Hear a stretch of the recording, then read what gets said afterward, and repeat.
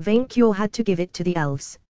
Unlike the manlings, they kept their lairs clean. Their flying city was a treat for the eyes, with shiny white stone and marble statues which Vainqueur thought would look great on his hoard.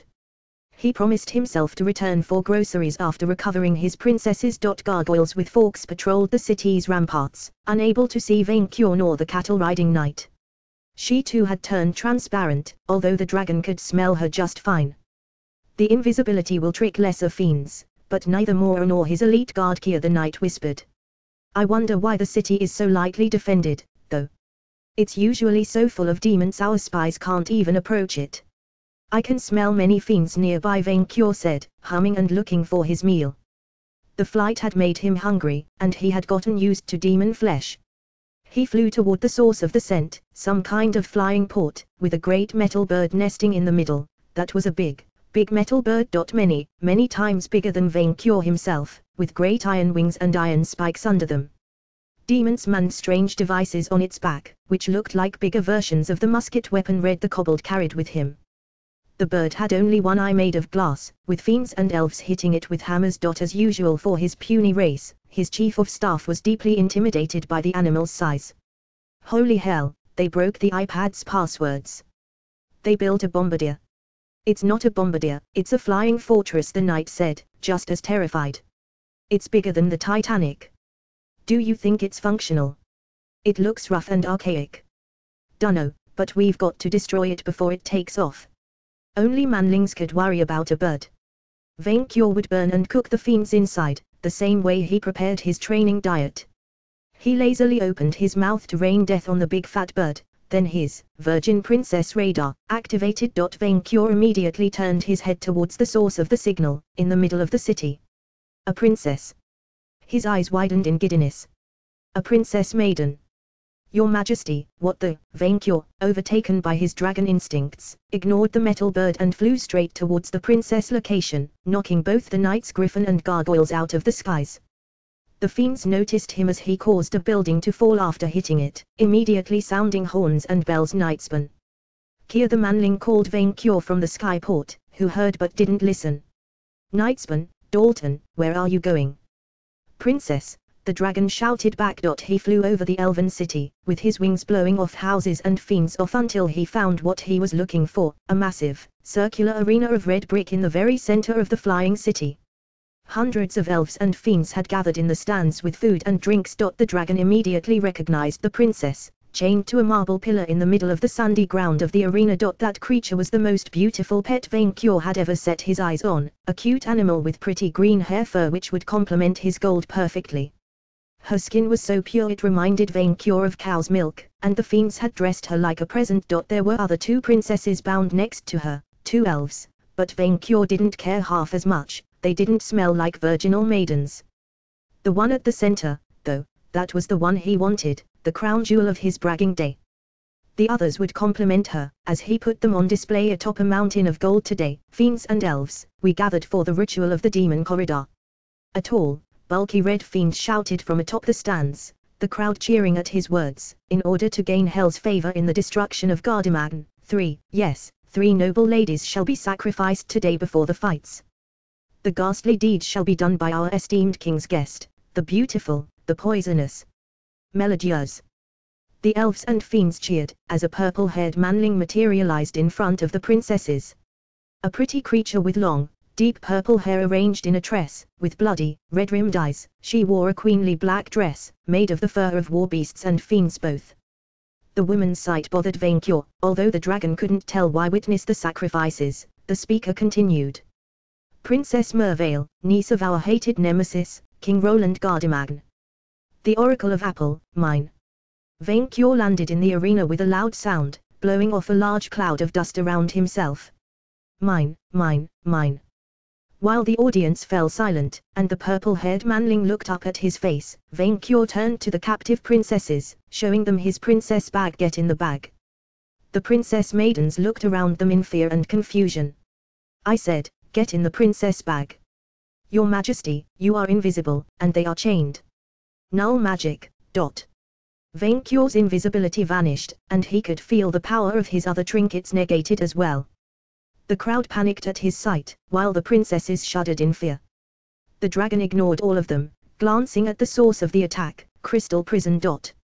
At the strange manling's command, barriers of purple crystal grew around the princesses, trapping them within like bugs in amber. The dragon instantly recognized the substance as cursed fairy work. Knightsman, you have come to delay our ambitions. The thing looked like a noble princess but smelled anything but. She smelled like the deadly flowers of the dark forest, of death, and putrid miasma. Not a manling. A foamer. Vainqueur exchanged a glance with the fairy, and her soulless eyes confirmed his suspicions. A tense, hateful silence fell between them, neither willing to make the first move. The dragon dropped the princess bag and his chief of staff, ready to smash that abomination at the first sign of hostility. Their species may have made peace, but her mere presence infuriated the dragon. Your Majesty. His chief of staff, unaware of the woman's nature, looked back and forth between them. Who is she? I can't read her with any of my perks, and she feels wrong. Minion, hide behind me, Vainqueur said, extending his claws and preparing to fight to that creature's death if needed. Fairykind hunts manlings for their fur. Aho, viewers, a surprise challenger stormed in. Vainqueur Knightsman, Emperor. The fiend commentator laughed, and so did the crowd, much to Vainqueur's confusion, of Murmurin and the Albane Mountains, self-proclaimed great calamity of the age. Self-proclaimed nothing. Vainqueur contested the lie in the other corner, the demonic superstar, the invincible champion, the undefeated king of Ishphania, the fabulous Brandon Moore. An elf stepped into the arena through a door built into the stone wall itself, as thin and fragile as the rest of his kind. His skin was light purple, almost grayish, with silver eyes and short hair of the same color. He wore a gold-plated, shiny cloth that covered his whole body except for his exposed chest, and a horned, silvery diadem around his head. The dead meat walking carried a blade with one hand and a red cloth with the other. The crowd cheered at the elf's coming, who raised his red cloth at them. Openings in the arena's walls unleashed streams of fire and white smoke above. More, best demon. The cattle audience chanted. More, best demon. More, best demon. The elf, who smelled like brimstone, smirked at manling Victor. Ah, the mere sight of Brandon Moore's perfect body has made you fall for him. Brandon Moore gets this reaction all the time. Actually, I was just very surprised by the Trage de Lucy's outfit. There is no need to deny your lustful feelings for Brandon Moore's sublime body. The Demon King cut off the chief of staff with a smug look which Vainqueur immediately despised. None can resist Brandon Moore, and he welcomes all admirers. For beauty has a lover, and it is Brandon Moore. Elves. Always the arrogant cattle. That foamer, however. Vainqueur kept his eyes focused on the fairy, in case she went for a sneak attack. He didn't even move to smash the arrogant cattle, unwilling to give that sworn foe of dragonkind any opening. You, V and Amp, V, have slighted Moore for months, the elf said while walking to the foamer's side. You slew his human minions, stole his precious apple, destroyed his court magician, and ruined a century of demon summoning work. Now you want to take his hard-won sacrifices from him. Brandon Moore truly wants to know, what has he done to you to deserve this? You exist in my world, Vainqueur replied as a matter of fact, his eyes still on the witch. I am emperor. I do as I want. You, Vainqueur, are no emperor. Murmurin is a daughter of Ishphania, and Ishphania has only one king. The king who stands before you.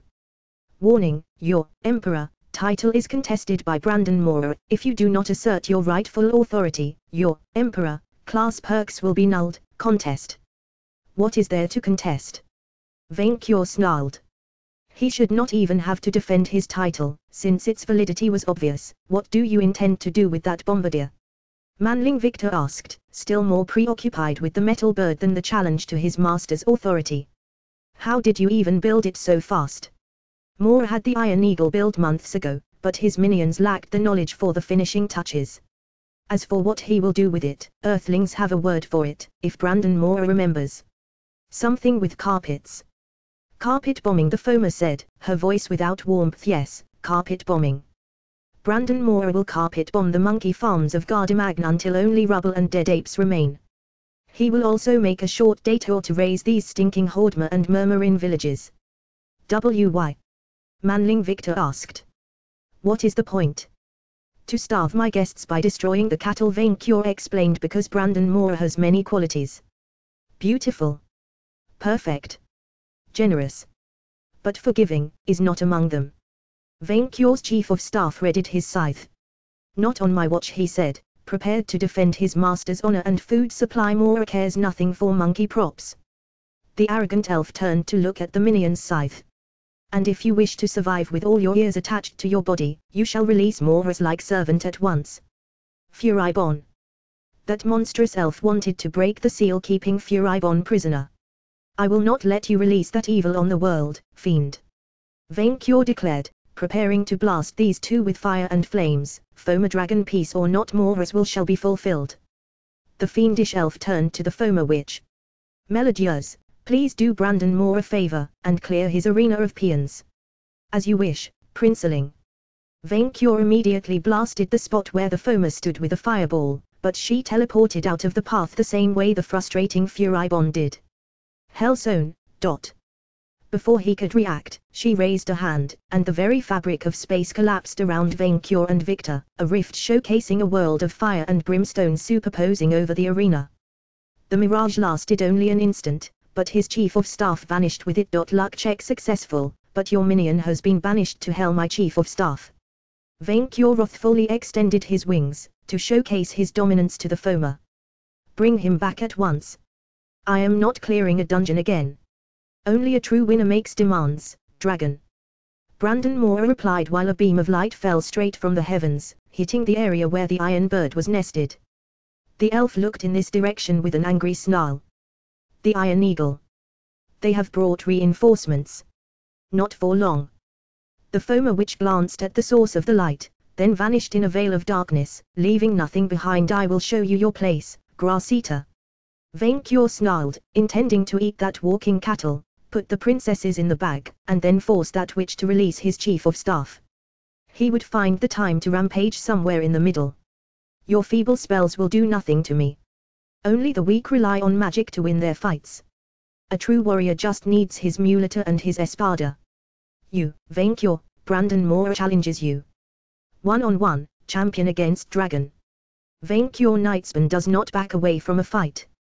You accepted Moore's Demon Corridor challenge. The audience will empower or weaken the fighters depending on their performance. Then, Vainqueur, Brandon Moore swears it on his honor as a matador. The elf swung his blade. Today, you shall learn the bitter taste of defeat.